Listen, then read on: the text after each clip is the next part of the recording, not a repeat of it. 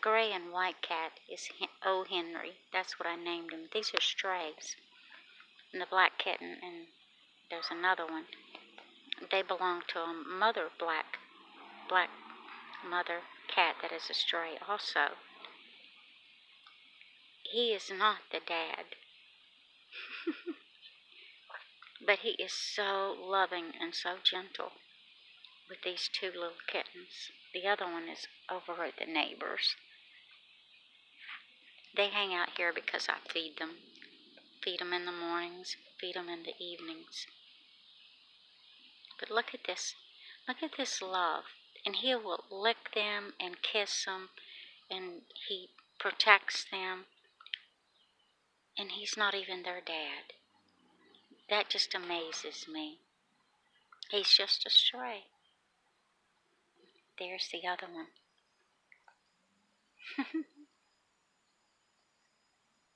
I've been feeding them for about 3 years now.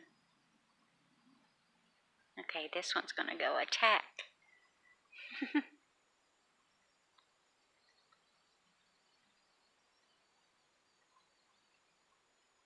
It just amazes me how loving he is to them. I was hoping to get it on camera, the way he was licking and kissing and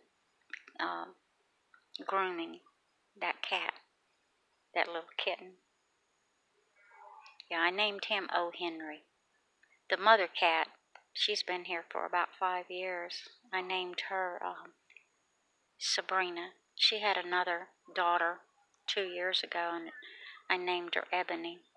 But she disappeared, and Ebony disappeared with her kittens. And there was 3 kittens, and that one of them disappeared. I don't know if they die or if someone takes them. I don't know what happens to them. But I feed them because, well, they... I wish you could have seen that. Oh, look at that. Trying to get a moth. That is adorable. Oh, so cool. But I feed them, they were eating all the chipmunks, and they were eating the squirrels and the birds, and I'd find dead birds in the yard. And it was like, that's enough. It doesn't cost me but $10 a month to buy an 18 to 22 pound bag of cat food, dry cat food. And out at the Amish store, I get stuff for 10 cents a bag, like lots of